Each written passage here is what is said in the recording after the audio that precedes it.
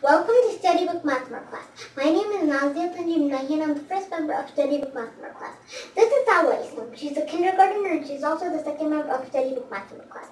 Today we will solve 2-digit by 1-digit subtraction counting by straight lines. Sawa, I'm going to give you 4 problems to do. Are you ready? Yes. I'm going to help you on these 4 problems, okay? Okay. Let's start. So suppose if I write here 38 minus 4. So the rules are, if the top number is big, you don't need to do anything. So is the top number big or small? Big. So you just have to write 8 lines over here. 1, 2, 3, 4, 5, 6, 7, 8. So what's the bottom number? 4. So you have to take away 4. 1, 2, 3, 4. Now count how many are left. 1, 2, 3, 4. Good job. Now you can write 4. And over here, since this is 3, you don't need to change anything. You can just write 3 over there. Now can you do another problem? Yes. Suppose if I write down 55 minus 7. Over here, is the top number big or small? Small. So the rules are, if the top number is small, you have to borrow. If you borrow, what is this number going to be? 5? No. If you borrow, you have to subtract 1. This is going to be a 4. So write 4 up here. Over here? Yes. 4. And now if you borrow, this is going to be a 1 over here. Now since this is 5, you have to write a 5 next to it. So we have 15. Now circle 15. Now what's our top number? Is it 15 or 5? 15. So draw 15 lines here. 1, 2, 3, 4, 5, 6, 7, 8, 9, 10, 11, 12, 13, 14, 15. Now you have to subtract 7, so take away 7. 1, 2, 3, 4, 5, 6, 7. Now count how many is left. 1, 2, 3, 4, 5, 6, 7, 8. Now you can write 8. Okay, Salva, what's the top number over here? Is the top number 5 or 4? 4. Since the top number is 4, you don't need to change anything. You can just write 4 over there.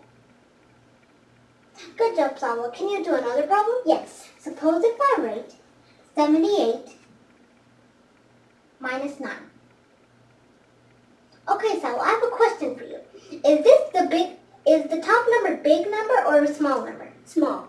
So the rules are you have to borrow 1. So borrow 1 from the 7. And what do you get?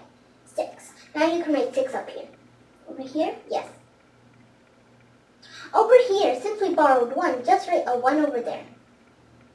And now since this is the 8, you have to write 8 next to it. Now circle 18. Now over here, what's the top number? Is it 8 or 18? 18. So draw 18 lines. 1, 2, 3, 4, 5, 6, 7, 8, 9, 10, 11, 12, 13, 14, 15, 16, 17, 18. Now you have to take away 9. So count 9. 1, 2, 3, 4, 5, 6, 7, 8, 9. Now take away 9. Good job. Now count how many is left. 1, 2, 3, 4, 5, 6, 7, 8, 9. Now you can write 9. So Sawa, over here, what's the top number? Is it 6 or 7? 6. So since the top number is 6, you don't need to change anything. You can just write 6 over there. Sawa, can you do another problem? Yes. Suppose if I write 47 minus 5. Okay, Salwa, I have a question. Over here is the top number a big number or a small number? Big.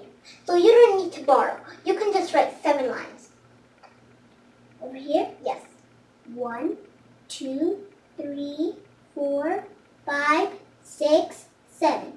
Now we have to subtract 5. So count 5 and then take them away. 1, 2, 3, 4, 5.